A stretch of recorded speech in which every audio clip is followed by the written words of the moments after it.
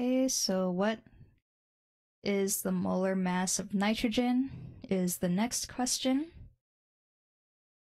So I'm assuming they mean nitrogen gas, which is like N2.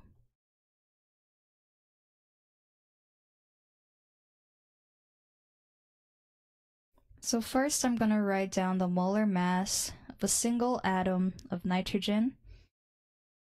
And it is 14.00 grams per mole. So this is the value that you would just find on your periodic table.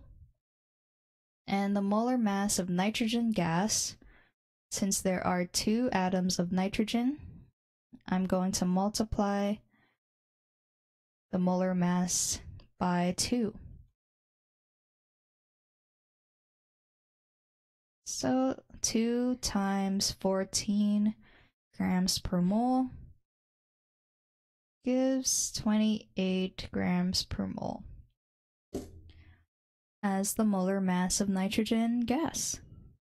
Okay, so the junior tutor said, molar mass, also known as molecular weight, describes how much is present in 1 mole of a substance. It is the sum of the atomic weights of all the atoms present in the substance. The atomic weight of nitrogen is 14.0067 grams per mole. However, nitrogen exists as a diatomic molecule with the chemical formula N2. Thus, its molar mass is twice the atomic weight of nitrogen because there are 2 individual atoms in a molecule of N2. 2 times 14 grams per mole gives 28.0134 grams per mole. And they got the same molar mass. Just with more significant digits, but the answer is still correct.